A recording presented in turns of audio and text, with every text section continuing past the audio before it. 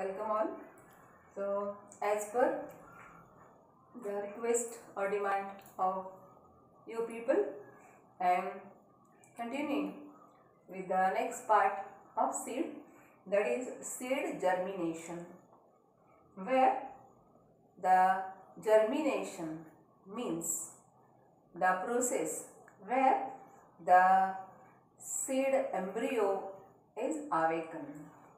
The embryo, which is dormant for certain period, by getting the favorable conditions, now it becomes active and sprouting takes place, which results in the formation of new plantlet. We call it as germination of the seed.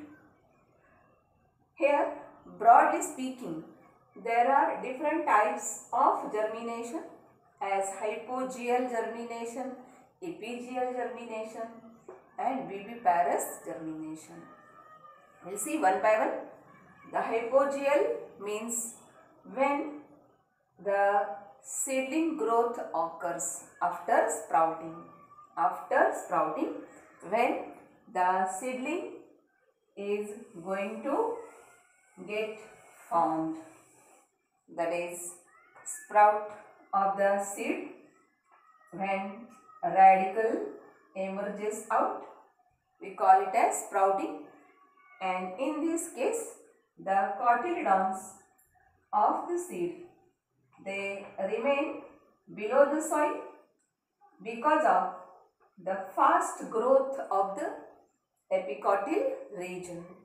The cotyledons, they remain below the soil. This type we call it as hypogeal germination. It is observed in most of the monocots and some dicots which are having larger seeds in them. They show this type of germination. The second type, that is epigeal germination, exactly opposite to this, when the sprouting occurs, that is when the seeds they sprout, that time the cotyledons, they are coming up because of the slow growth of the epicotyl. They are above ground. The cotyledons, they are above ground. We call it as epigeal type of germination, where we observe the plants like most of the horticulturally used plants, the woody plants, they show this type of germination in them. Next type, that is viviparous germination. In animals also we are using these terms, that is oviparous and viviparous. Oviparous, ovum means egg, egg laying. We call them as oviparous, while the animals which are giving birth to their child, young ones, where the young one is growing inside the mother's womb, we call them as viviparous. Similarly, here also the seeds, they are germinating inside the fruit. For example, in case of mangroves, in case of mangrove plants, the fruits, when they become mature, inside these fruits, the seeds, they start germination, and these seeds, they grow into small seedlings, and these seedlings, they fall down in the surrounding layers of soil, and there they get implanted. They are planted in this soil. Directly the seedlings from the fruit, means the seeds, they are germinating in the fruit only. They are not germinating on the ground. The reason is that here the soil which is present, we know that mangroves, they are growing in the estuarine areas where the mixture of sand and soil is there, and water is also mixture of water of oceans and the rivers. So here saline water is there, marshy area is there, and it is not favorable for germination of the seed. So that is why these plants, they show viviparous type of germination. So it is normal course where we observe hypogeal, epigeal or vivipary when germination is concerned. But sometimes some special conditions are observed, like pre-harvesting sprout. That is, some seeds, before we harvest them, they start germination in the fruits only.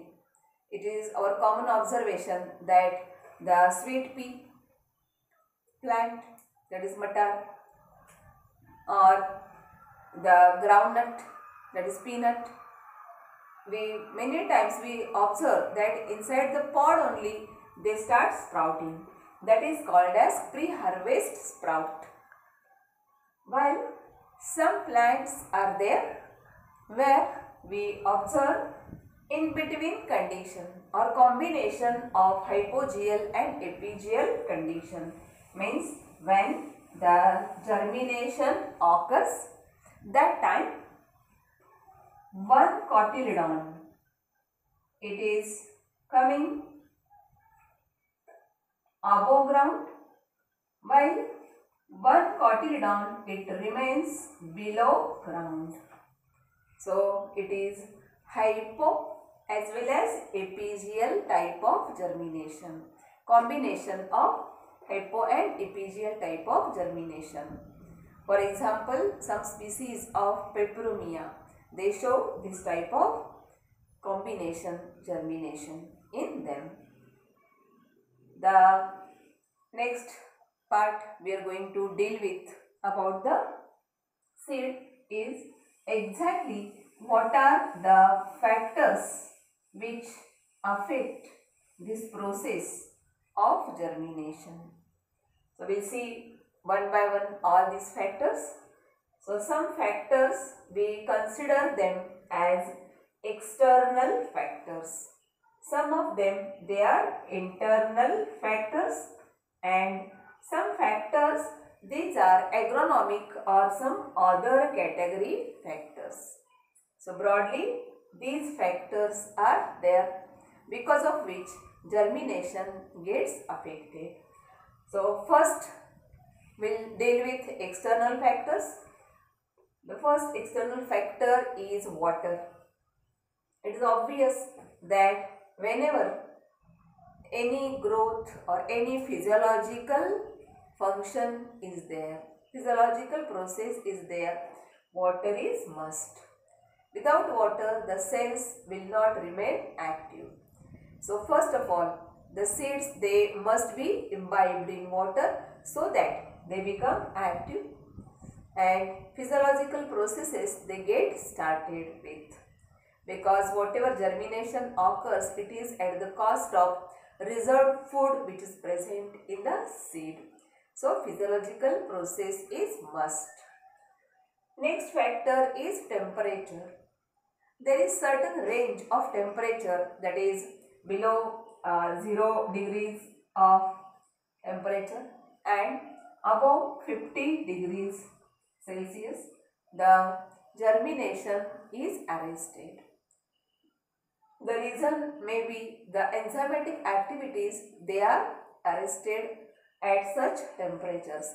So that range must be there so that the seed will germinate fast.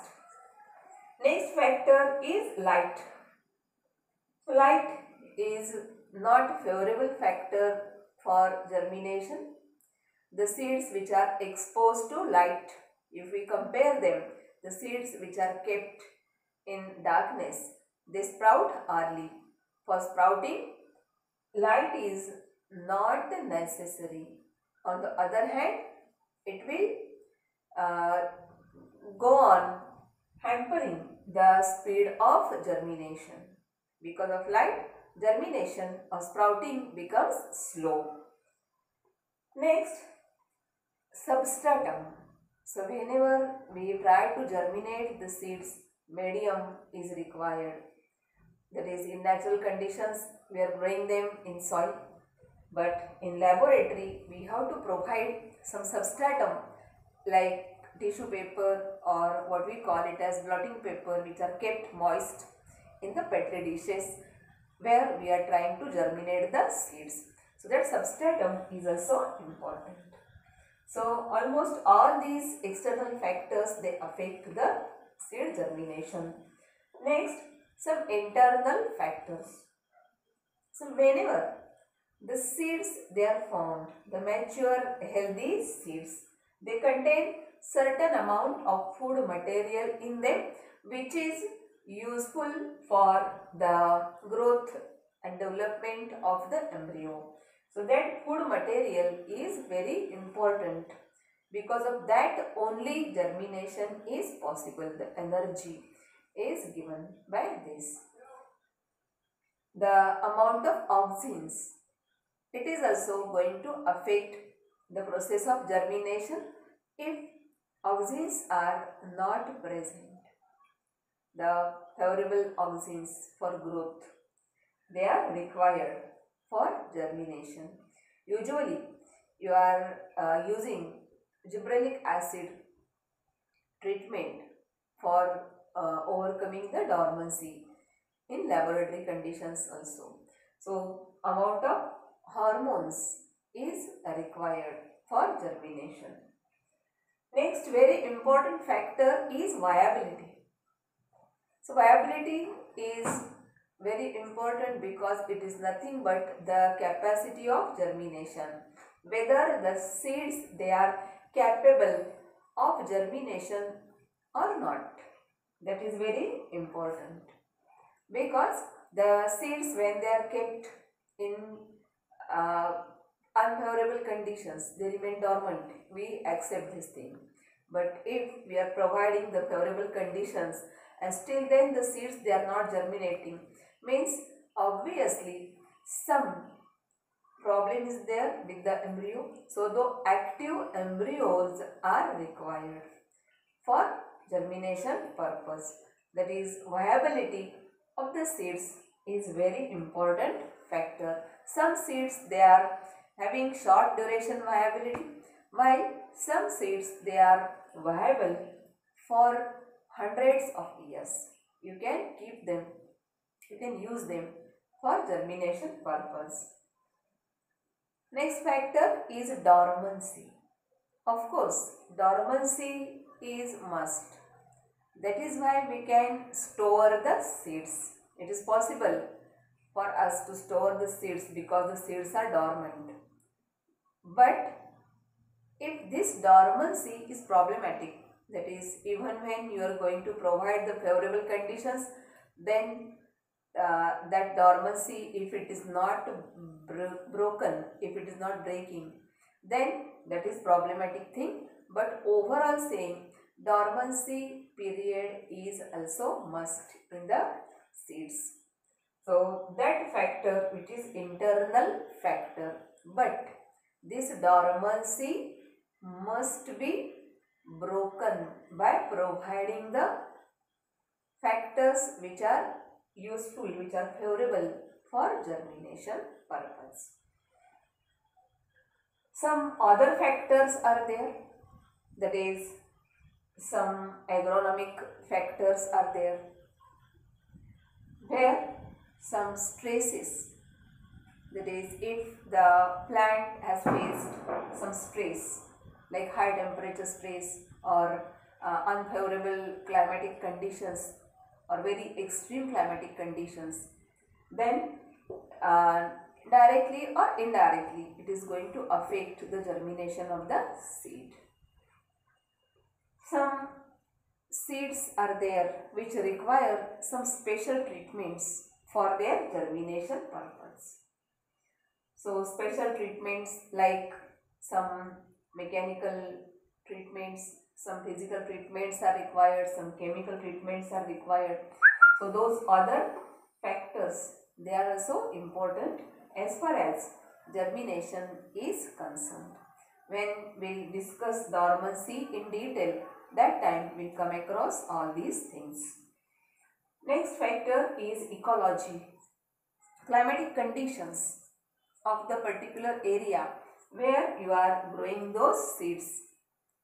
That is important because some factors which are Adapic factors, soil related factors, some factors which are like temperature or light or condition of the day, length of the day, intensity of the light, duration of the light, all these factors, even availability of rainfall in that area. So all those factors which are ecological factors, they are going to affect the germination. Next factor, that is soil salinity. So it is observed that saline soils, that is salty soils, they are preferably not useful ground for germination if salinity is very high. We cannot germinate the seeds properly. They are going to affect the rate of germination. So overall, these factors are important when we consider the seed germination.